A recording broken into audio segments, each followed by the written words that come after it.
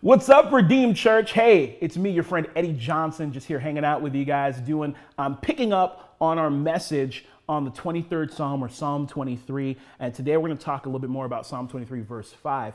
But before we get into that, I just got to tell you, Psalm 23 is one of the most popular passages of Scripture, probably in history. And whenever I think about the 23rd Psalm, two things come to my mind. Number one, not to get morbid, but are funerals, okay?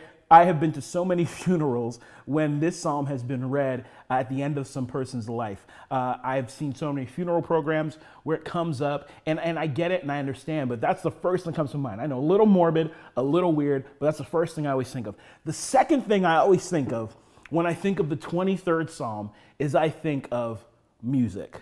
I know, kind of weird. Funerals and music, that doesn't make a lot of sense. But the reason why I think about music is because there are so many songs that reference the 23rd Psalm, Psalm 23, in some way, shape, or form. And I'm not talking worship music or hymns or stuff you would sing in church. I'm talking about stuff you would sing in the club or stuff that you were bumping on your 8-track player. Okay, maybe not. I don't know. Like so many artists have referenced the 23rd Psalm. I'm talking bands like Good Charlotte, Megadeth, U2, Pink Floyd, rappers like Puff Daddy and Notorious B.I.G., even the Grateful Dead. So many different artists have referenced Psalm 23 in their lyrics and in their music. And the one that stands out to me above all else is none other than the legend himself, El Cool Magnifico, Coolio, in his rap, Gangsta's Paradise. If you know that song, Gangsta's Paradise, come on now, all my 90s kids out there, yeah, we know what's up. As I walk through the valley of the shadow of death, I take a look at my life and realize there's nothing left because I've been blasting the masses so long that even my mama thinks that my mind is gone. Who thought that when you turned on Redeemed Church on YouTube or you listened to the Redeemed Church Sermon Podcast, you're going to get Eddie spitting verses from Coolio and Gangsta's Paradise. Been spending most our lives living. Okay, I'm going to stop there. Go ahead and bump it. Listen to it on iTunes or on Spotify next and do that stuff. But that's what the 23rd Psalm is all about, right? It is iconic. And when I think about why it's so iconic, I wonder why? Why is it so much a part ingrained into the fabric of our culture and into what we think about and what we do? Why have so many people at History want it read on their final days? And why is it so much part of music and pop culture? And I think the reason why is because when you walk through the 23rd Psalm, it's all stuff that we can pretty much identify with.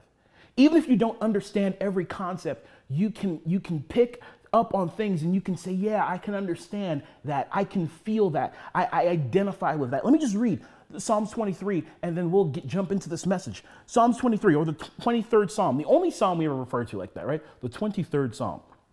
All right. Psalm 23. I'm going to read out of the NIV. Okay. The Lord is my shepherd. Okay. Even if you're not a shepherd or a farmer, you can understand this imagery, right? The shepherd and the sheep. I lack nothing. He makes me lie down in green pastures. I think the beauty and the imagery that it gives here, green pastures. He leads me beside still waters. He refreshes my soul. He guides me along the right paths for his name's sake. Even though I walk through the valley of the darkest valley, or the valley of the shadow of death, I will fear no evil, for you are with me, your rod and your staff, they comfort me. I think so many of us, we can identify with walking through death and pain, walking through anxiety and fear.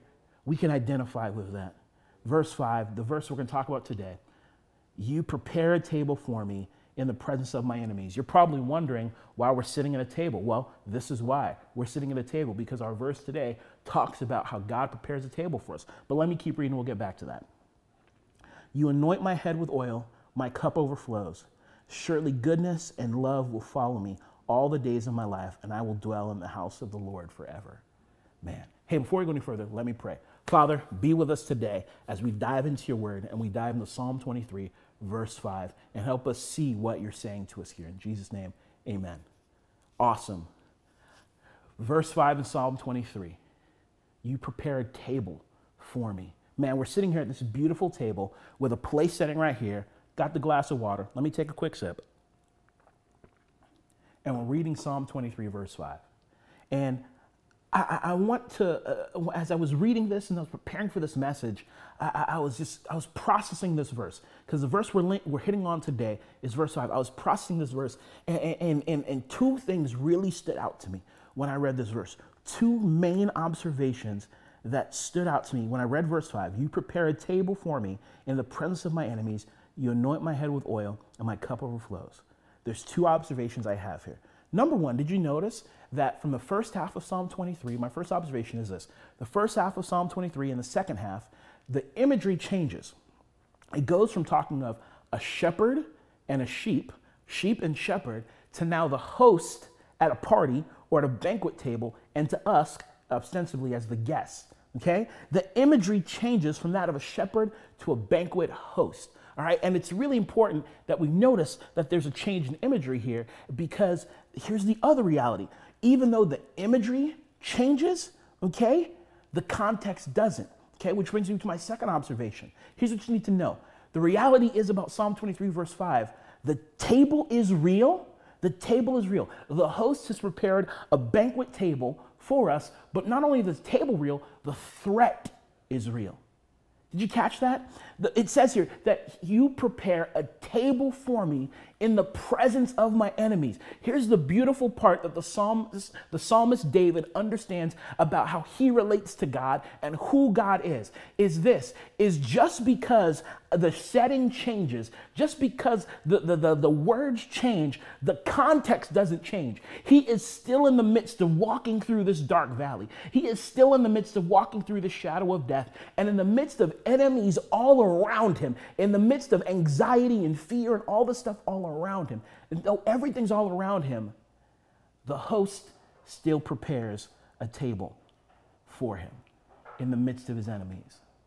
I can't think of any verse that's probably more important in the year 2020 than this verse.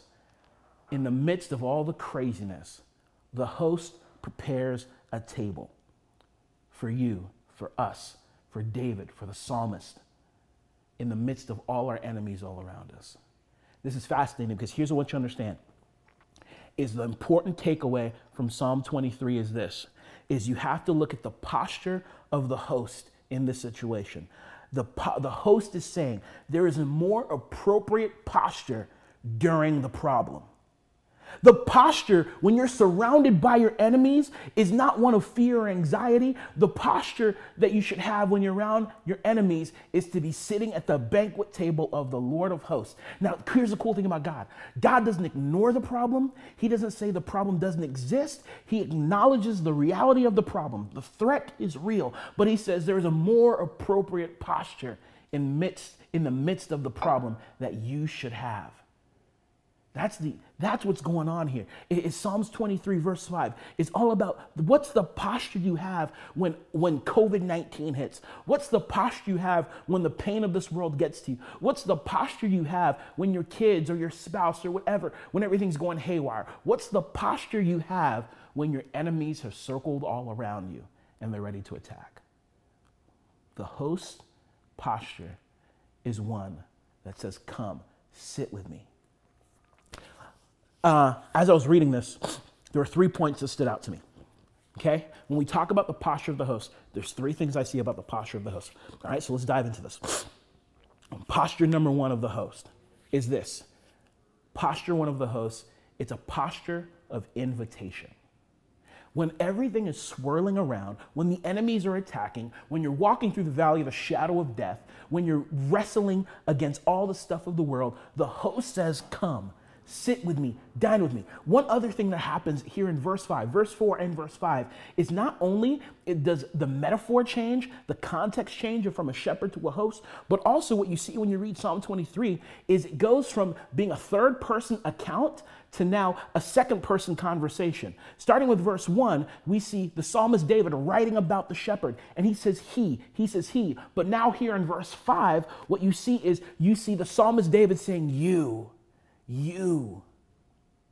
It's turned from an account talking about something third party, third hand, to now a conversation between the host, God in heaven, the shepherd, the one who loves him, and the guest, David or us. And there's an invitation where now David is saying, you as the host, you as God, in the midst of all my craziness, you invite me, you give me an invitation to dine with you, to sit with you, that in the midst of the chaos, you give me an invitation to change my posture. The second thing I see when I look at this is not only the posture of the host is one of invitation, but the posture of the host is one of anointing. All right? You prepare a table for me in the presence of my enemies, and you anoint my head with oil. You got to think that when David wrote this, he immediately flashed back in his mind, right? He immediately got transported back to the moment when Samuel came to his father's house, looked at all of his brothers, and said, I'm still looking for one more. And this kid, this ruddy kid, all right, one translation of the Bible says, who was good looking, kind of probably looked like me, you know what I'm saying? All right, came in and Samuel said, that's the one the Lord had me come here for. And Samuel anoints David with oil and says, you're going to be the next king of Israel. You're going to be the forerunner of Jesus Christ. You're going to be the Christ example for this nation and for these people. The posture of the host is one of invitation, and the posture of the host is one of anointing. Anointing says, I am with you and I am empowering you. That's what David experienced while walking through the valley of the shadow of death, while wrestling with his enemies. He encountered the host, the God of heaven, who invited him to come to the banquet table and said, I'm going to be with you and I'm going to empower you. The posture of host is one of invitation, one of anointing. And the third thing I see about the host is the host posture is one of abundance. It's one of abundance. Now, we don't have any food here at the table. Sorry about that. But you can go ahead and Dave Riesinger, shout out to Pastor Dave, go ahead and get your chicken skins, go ahead and get your Cheetos, go ahead and get your popcorn with all your sprays of butter on it, okay? Do your thing, all right? Okay? Whatever you want at your table. Here's the beautiful part about the host. Whatever you put at your table, whatever you fill in your cup, the reality is the host, God in heaven, the great shepherd, the good shepherd, is a God not of lack, but a God of abundance. Your cup is overflowing. The table is always full. There's always more than enough for you and for everyone else. The posture you should have in the midst of your enemies attacking is one of abundance. My God is more than enough. More than enough. The posture we should have, because it's the posture of the host. It's one of invitation. I'm with you. It's one of anointing. I'm with you and I'm empowering you. And it's a posture of abundance. There is more than enough. Church, we are in some crazy times right now. Crazy times right now. Fear and anxiety are running rampant. Confusion is real. There's definitely something going on in the spiritual realms. There's so much going on in the spiritual. There's so much going on in the natural. But in the midst of all these things that are going on, the host, the good shepherd, has invited us to come be with him in the presence of our enemies, in the presence of all the pain, in the presence of all the anxiety, to sit and to dine and to experience his anointing and to experience his abundance. Man, that's powerful. Man, that's good stuff. That gets me excited when I think about that. So what do we do about that today? What do we do about that today? How does this relate to us? How do we make this a reality in our lives today? Here's what I want to do today, church. And this might be a little unusual, but we're going to do something we haven't done on the times we've done these YouTube sermon series during the season. Is we're actually right now, wherever you are, maybe you're on a walk, maybe you're on a run, maybe you're at home, maybe you're driving in your car. Wherever you're at, take a minute right now, and I want you to create a sacred space between you and God. Come to his table. A lot of times in church, we talk about the altar, right? In the Old Testament, we see this idea or this thing called the altar. It's a place where people commune with God, where they meet with God. When I was coming up as a new believer, it's called the altar because it alters lives, right? Create a sacred space, a table, an altar with you and God, and come, respond to his invitation, connect with his anointing, and flourish in his abundance right now, wherever you're at. And here's what I want you to do, okay? This is different. Like I said, this is different, okay? On the link to this video, there's going to be a link to a song called To the Table.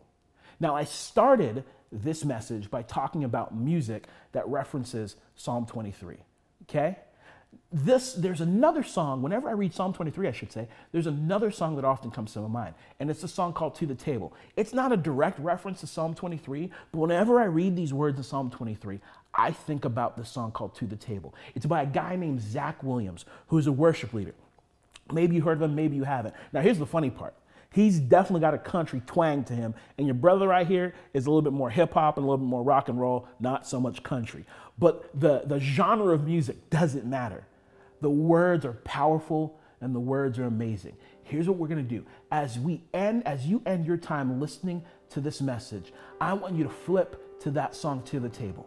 You can click the link in this video, or if you're listening on the podcast, search Zach Williams, To the Table. And I want you to listen to that song. And the song is all about how we can come to the table and bring anything and everything to the great host, to the Lord, to the shepherd, the God that loves us. And we can give our lives to him as an offering, and he will take it all. He will take every bit. How we're going to end this message is, I want you to take some time during that song to pause and to pray and to reflect, and then to invite the Holy Spirit into your life to say, God, Holy Spirit, help me to sit at your table in the midst of all the chaos. Help me to sit at your table in the midst of all my enemies surrounding me. Okay? Let me just see a couple lines of the song, and then we'll close. The song goes like this. Bring it all to the table. There's nothing he ain't seen before. Man, isn't that powerful?